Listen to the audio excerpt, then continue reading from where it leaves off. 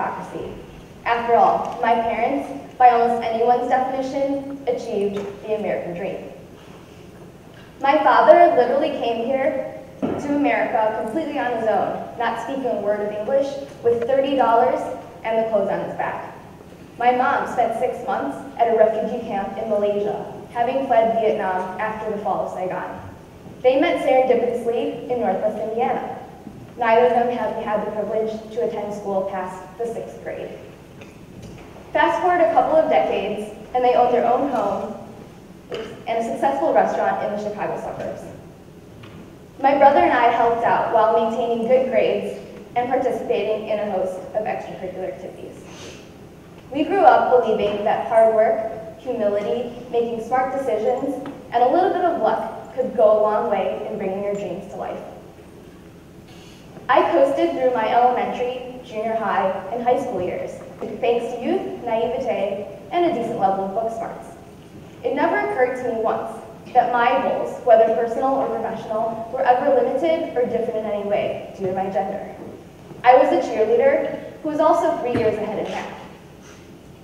In elementary school, I rode the bus to the junior high to take pre-algebra in the 5th grade, and from the junior high to the high school to take honors geometry in the 8th grade. All the other students on the bus were boys, but I didn't think very much of it.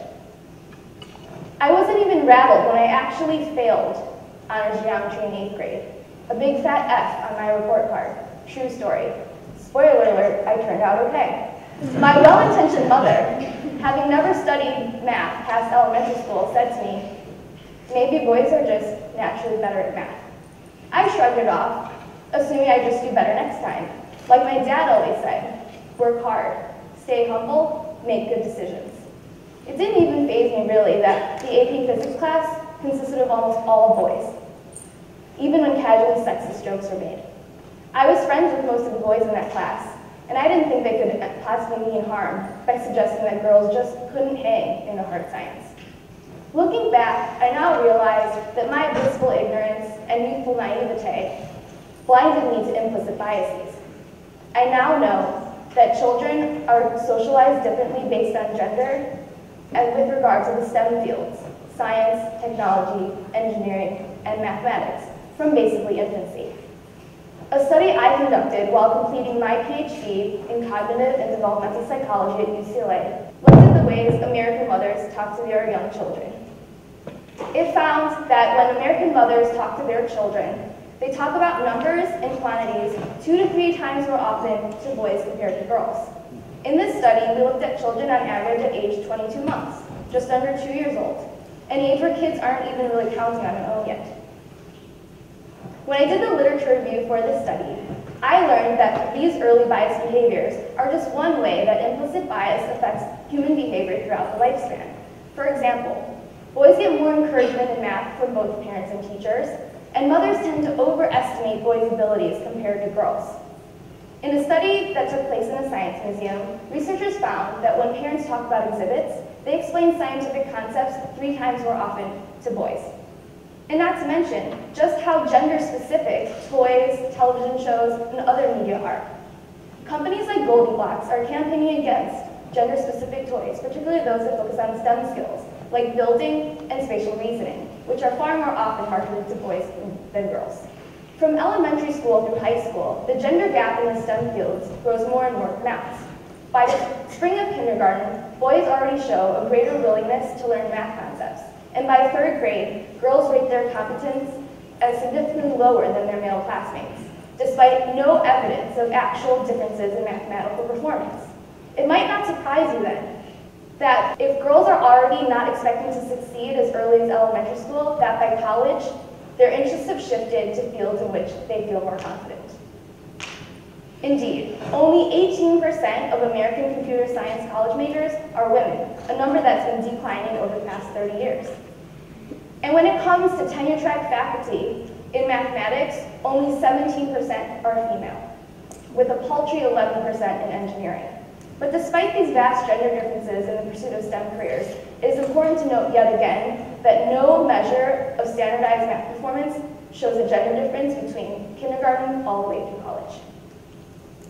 Before embarking on my Silicon Valley technology career about 4.5 years ago, I followed the career path of a typical young scientist. Throughout graduate school, I still believed in the power of hard work, humility, and perseverance. But it was well into adulthood before I realized that my view of a meritocracy did not exactly represent the real world. My teaching evaluations glossed over my command of the material and the classroom and focused more on my appearance or what I was wearing. One of my postdoctoral advisors told me that back in the day, female professors needed to be bitches to succeed, but women of my generation could be a little more feminine, or in his words, enjoy being a girl. To this day, I have no idea what that means, and even less of an idea of how that relates to one's scholarly achievements. Once a colleague, when I told her that I had a lunch meeting with an esteemed male professor at a partner university, said that I could get in good with him by wearing a low-cut shirt. And yet another advisor, when I told her I was considering careers outside academia, asked if I was leaving because of a boyfriend, as if the decision could not have been for any other reason. With no knowledge of the situation and no clinical training, she suggested I get a prescription for antidepressants. Although my view of academia as one of the world's last standing meritocracies was beginning to fade, Silicon Valley still looked bright and shiny. To an outsider, it was a world where it didn't matter what you looked like or where you came from. It was a place where hard work and skill paid off, sometimes to the tune of millions or even billions of dollars. The new American dream was now the tech startup.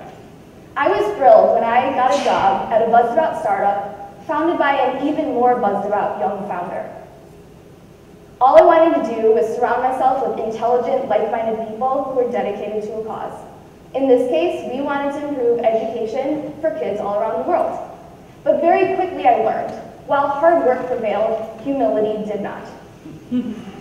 Egos and greed hastened this particular startup's failure within 6 months of my arrival. But I had just moved across the country and given up my entire academic career, and I had to keep going. Keeping in mind what my dad always taught me about hard work and humility, I went back on the job market and I struggled for a while, until I got a job at another well-regarded early-stage startup. This time, the CEO was experienced.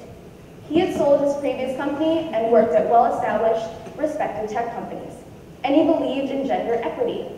He wanted his employees to know that the policies of his company were flexible, open, and family-friendly. For example, young mothers could take time off, and the door would be open for them to come back whenever they were ready. I had found my dream job, and I couldn't wait to get to work.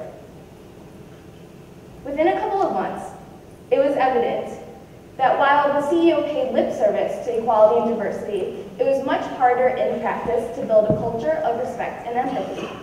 While interviewing candidates to fill the role of lead designer, my female colleague and I raised concerns that one gentleman showed signs of being difficult to work with. Even after raising these concerns more than once, the person in question was hired. He was impossible to work with. He even threw his laptop across the room in one of his more animated outbursts. The company culture became chaotic, communication broke down quickly, people pulled rank, and egos started doing the talking. I raised concerns that I was not being respected or listened to. My boss told me that it was my fault. I was too emotional, he said. I was loud, abrasive, hysterical. He defended the laptop thrower and told me that I was the one who needed to watch my tone and rein in my behavior. I was heartbroken to hear these words. Of course I was emotional. My dream job had become a nightmare and a hellish place to work. In trying to get a word in edgewise in contentious conversations, I've been labeled difficult. But if I said nothing, I would be called weak. There was no win in this situation. When I asked how to better navigate such scenarios, I was told that's just how designers are. I'd have to suck it up, be less emotional, be more silent, I suppose. Around the time I started my job, a report came out in Fortune magazine by a linguist who analyzed 248 performance reviews of people working in the tech industry. About 42% of the sample were women, which is a higher proportion than in the tech industry overall. Almost all reviews collected were positive, but Kieran Snyder, the author of the study, noticed a peculiar pattern. In critical reviews, negative feedback was given to 88% of women, but only 59% of men. Moreover, the critical feedback differed between genders. Men were often given suggestions on the skills they should improve, while women's feedback included words like bossy, abrasive, emotional, and aggressive. The word abrasive alone was used 17 times to describe 13 women, but never once to describe a man. With women making up only about 30% of the technology workforce, with smaller and smaller numbers as we move up the chain of command, it is important to consider all the factors that have led us to an inequitable society. And so today I challenge all of you, young women and men alike, to be aware and think about the ways you can make a difference, however small, to change the culture. After all, it has been shown that teams that have more gender equality are more innovative, and that nations with higher levels of girls and women's education produce greater economic output. Data show us time and time again that equality and diversity improve the lives of all of us, not just some of us. So how do you start? Be aware. Know that words do matter. Think about the ways bias and stereotypes affect the world we live in. And when you make a big decision in your life, whether it's which college to go to, what your first job is going to be, or anything of that nature, think about the types of people you'd like to surround yourself with and the environment you'd like to be in. Surround yourself with like-minded individuals, and don't be afraid to speak up in the quest for positive change. Gender equity is just one of the many battles that we face in the quest for a more harmonious world. After a series of happy accidents, I have recently found myself in a job at a company that I love. My manager is respectful and supportive, and the company's culture is one of inclusion. My company understands that its people are its greatest assets, and that each employee's personal and professional growth has a direct impact on its overall success. And even despite some of the more challenging times in my life, what my parents always taught me growing up remains true. Hard work, humility, smart decisions, and a little bit of luck do indeed go a long way. And with that, I wish you all the best in accomplishing your own American dream.